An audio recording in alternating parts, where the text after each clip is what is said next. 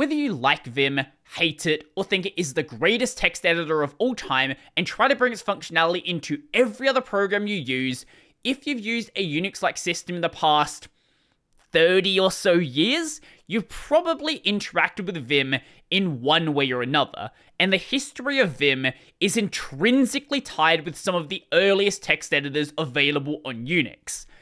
By now, you've probably heard that the BDFL of Vim, Bram Moolenaar, died at the age of 62.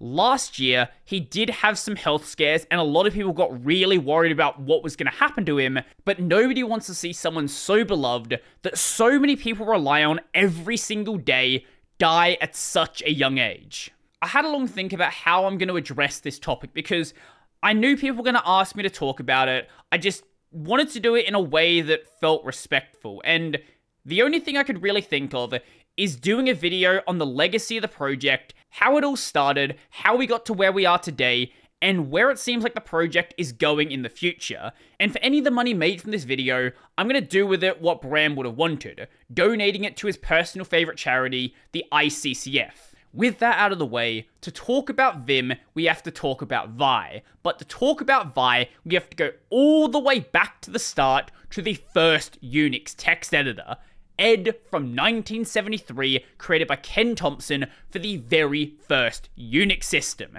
Now technically, Ed is pronounced as the individual letters, ED. But for reasons that should be obvious, nobody actually calls it ED. Whilst Ed is generally thought of as the start, much of its functionality is actually based on an older program from 1967, QED. This was made for Berkeley's time-sharing system, a long discontinued system that they were using long before the Berkeley software distribution was ever created, or long before Unix existed in the first place. This was created by Butler Lampson, L. Peter Dutch, and Dana Anglowen. But when we think of something like Ed or QED, it wasn't a text editor like we think of today. Nowadays, we have a full visual representation of the document we're trying to edit. That's not how these programs worked. They were what is known as line editors. If you think of a command prompt or the command entry within Vim, that's basically all you got. And if you wanted to print out anything in the document, you would have to explicitly say, print out this line, this line, this line, whatever thing you wanted to print. And there was a very good reason for this. One, video terminals were still a very emerging technology, and the ones that did exist were very expensive and often were not that performant. Secondly, instead of video terminals, a lot of people were working with hard copy terminals or teleprinters. Basically, instead of using a video display, your output would be printed to paper. So you literally could not have a visual display of the entire document you're editing. You have to explicitly say what you want to show, otherwise it just wouldn't work with paper. By the time that Ed was created, video terminals were becoming a lot more common to see, but until about the 80s, hard copy terminals were still absolutely in use, and by following that older design, it was based around the hard copy terminal use. Due to this rise of cheaper video terminals, George Colleras of the Queen Mary College thought, maybe I could make a version of Ed that makes use of the fact that I can just draw things to the screen whenever I want to. With this, he created a program called EM in 1975. This is the project that directly inspired Bill Joy to create EX in 1976, basically because that original version wasn't very efficient. EX or X, whatever you want to call it, is short for extended.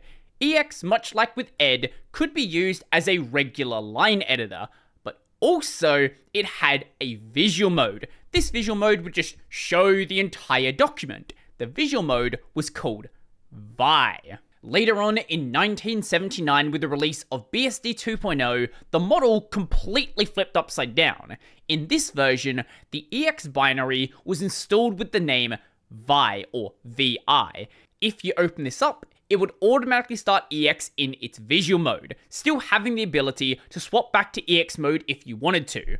From then on, the name basically stuck, and now that's just the name of the project, and EX is considered this separate mode that you can use if you want to go and use it in that mode. Many of the Vim hotkeys we use today were established back during the days of EX's visual mode, one set of those keys being H, J, K, and L to move around your document. Many people nowadays say this is a faster way to work, this is ergonomic, and all of these other reasons for why Brodie programmed it to be like this. None of those are true, they're all nonsense. The reason why it's actually like that is because of what he programmed Vi on, the Lear-Siegler ADM3A. This did not have dedicated arrow keys. Instead, the arrow keys were on H, J, K, and L. That is the entire reason it is H, J, K, and L. Don't let anybody tell you that you're not allowed to change them. Vim is by far the most famous Vi clone, but over the years, tons of Vi clones have been created. Some of these based directly on the original Vi code base, but some of them were completely independent. But for Vim, this wasn't based on Vi, but it also wasn't completely independent. Instead, it was based on another Vi clone called Stevie in 1987 by Ken Thompson. This is the ST editor for Vi enthusiasts. It was a Vi clone created for the Atari ST, but Vim wasn't directly based on this version. Instead, Tony Andrews ported the project over to Unix, OS2, and Amiga, and Bram's project was based on the Amiga port starting in 1988. Most people don't consider that to be the start of the project, instead opting for the first release in 1991. This release was done on a public domain disk set created by Fred Fish, notable for his work on the GNU debugger. The first official public release of Vim wasn't actually 1.0. Instead, it was 1.14. 1.0 has never been seen publicly. It's probably somewhere on Bram's computer. Maybe he's deleted the code. I don't know. All we know is nobody has actually seen it. While we are talking about 1991, and technically the Linux kernel was a thing, Vim was not made to run on Linux. It wasn't even made to run on Unix. Instead, because it was a fork of the Amiga version of Stevie, it was made to run on Bram's Amiga system. A port to Unix didn't even happen until 1992. Also, nowadays Vim is short for Vi Improved, but that wasn't the case until 1993. Instead, initially, it began as Vi Imitation, as the goal was to imitate Vi. But when it became clear that this project was going to be more than just an imitation, it obviously needed a bit of a name change, going with Vi Improved because it's still trying to keep the Vi legacy strong, but improving upon it and making it a more modern system to work with. Nowadays, it's clear that needed to happen. In 1996, graphical user interface support was added. In 1998, syntax highlighting and basic scripting was added. Also in 1998, support for a pop-up menu, file browser dialogues, and other little things we're all used to today all were added. 2010, Lua support, Python 3 support. 2016, asynchronous I/O support. 2022, we saw Vim 9 script, and all of these other changes along the way. It is so much more than just an imitation of Vi today. Now, the way that Vim is licensed is kind of interesting. Instead of using a license that everybody knows about, it's using an in-house license called the Vim license. There are no restrictions on using or distributing an unmodified copy of the software. Parts of the software may also be distributed, but the license text must always be included. For modified versions, a few restrictions apply. The license is GPL compatible, and you may compile the software with GPL libraries and distribute it. This is not legal advice. Also, I am not a lawyer. If you want a lawyer to go read through this, find an actual lawyer. But Stallman has explicitly commented on this license, saying yes, it is compatible with the GPL v2 or later. Vim is a really interesting project because Bram has never tried to make money from it, explicitly saying Vim is charityware. You can use and copy it as much as you like, but you're encouraged to make a donation for needy children in Uganda. Please see KCC below or visit the ICCF website available at these URLs. You don't have to donate whatsoever, but Bram would like you to do so. You can also sponsor the development of Vim. Vim sponsors can vote for features. See sponsor, the money goes to Uganda anyway. So if you don't care about voting, you might as well just donate directly and say, here's money, thank Vim. Nowadays, Vim is still going strong, but a lot of people instead make use of a fork called NeoVim. The aim of this project was to clean up the codebase because when something's been around for 30 years, it's gonna have a bit of cruft build up along the way. So clean up the codebase, modernize it, and bring in a lot of features that people have been requesting. And the reason why it was made in the first place is because of a design disagreement a developer had with Bram. There was both user demand and developers who wanted to work on multi-threading in Vim, asynchronous I/O. And Bram just didn't like the solution they were offering, so instead, they just made a fork called NeoVim. As we saw by Bram adding it in 2016, he did agree eventually it was a good idea, he just wanted a different solution. And upon being asked, did they, being NeoVim, influence Vim development, he says, a little bit. They found some bugs and fixed them and then gave them back to me. Of course, jobs and channels are one thing where plugin authors told me, hey, this thing is something NeoVim is working on and we really should have it. I didn't take the NeoVim implementation, I didn't like it that much. What about today and where we are going? So this commit right here is the very last commit that Bram merged into the codebase, but it is not the last commit with his name attached to it. This commit right here, merged a little bit after his death, is the last bit of code that will ever have Bram's name attached to it. It's not a massive commit, it's a fairly small commit in fact, but everything going forward is going to be done by other people in the project. I know some people are worried about what's going to happen with the project now. Is Vim over? Is no one going to be able to merge code into the codebase? Like, what's going to happen? As we saw from the fact that something has been merged after his death, Bram is not the only person that has maintainership rights on this project. While Bram's name is attached to basically every commit in the commit log, that doesn't mean that he made every single commit. Most of these are with Bram as the committer, not as the author. He absolutely did do a lot of work on Vim, but he is not the only developer on the project. Also, Vim isn't on his personal GitHub account, instead being in the Vim organization. And in this organization, there are two other members that are marked with maintainership rights, Christian Brabant and Kei Takata. Both of them have been very active in this thread, Vim's future.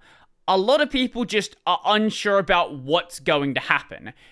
The immediate plan is Christian taking over the project. Hi, I haven't thought it through as I'm still shocked by the bad news, and I'm also a bit afraid of the responsibility to maintain Vim given the high quality Bram has provided over the years.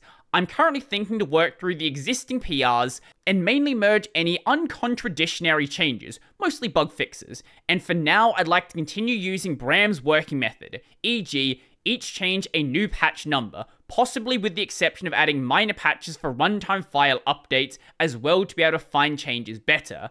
But this quite likely won't scale well, because we need to increment the minor version with each patch, so we cannot just click the merge button. Once this is done, I'd like to release a Vim 9.1 or Vim 10 quite soon, after which I'd like to move on to a more modern working with Git and GitHub. Not sure about the minor versioning numbers.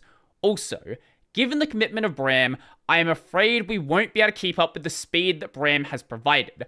I'll probably add a few more people to the Vim organization who are known for their contribution to Vim as well, but even then, I don't think we can spend 7 days a week working on Vim. So it will most likely be a more traditional way to add changes. Don't expect big changes for now, like tree sitter integration, finishing up the Vim 9 class definition, etc. It will be mostly bug fixes and security fixes. Kei Takata comes in to ask, do you have write access to the FTP server? Are you going to upload each patch file to FTP? Unfortunately, not yet. I don't know if anybody uses the FTP server for patches, but I'd still like to get access, so that we can at least keep the runtime files up to date, checking if this is possible. So, if that doesn't happen, it's entirely possible we'll see a restructure of some of the Vim architecture, changing to a new FTP server, maybe changing to a new website. It's unclear if either of them actually have access to modify the website and update the website, so nobody's really sure exactly what's going to happen. The one thing we do know is the GitHub is going to be fine, and at least for now, development can continue. Nobody can really say where Vim is going to be 6 months to a year from now. Whilst Bram is not the only developer on the project, he is absolutely the major developer. I wish Christian and Takata the best of luck, and I really hope they can get into a flow and keep the project going. If not, it's not like the idea of a VIA clone is going away. NeoVim is an incredibly strong fork, and it seems like they're going to be capable of doing their own thing. If you've ever been involved in developing Vim or you want to get involved in the project, I highly encourage you to do so. Right now is probably the best time you could ever get involved. Also, I'll leave a link to the ICCF in the description down below. If you want to go and donate to that, go ahead and do so. I'm not sure what the funding of the Vim project is going to look like in a couple of months, so maybe that entirely changes.